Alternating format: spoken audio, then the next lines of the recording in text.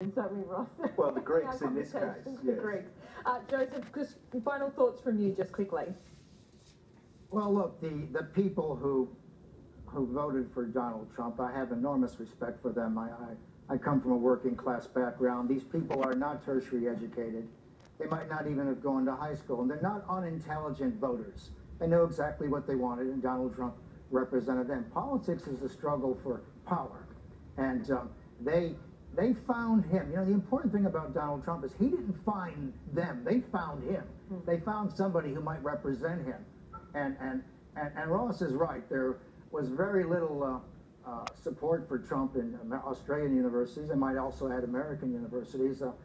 I'm a dual national and a registered Democrat. I didn't vote for the man. I haven't voted for a Republican in my lifetime because I don't believe the Republican Party represents the best values in American life, though my father did, his grandfather did. I mean, we're stuck with Trump for 4 years. Let's give him a go. Who knows? He may even surprise us. We'll hear from him tomorrow.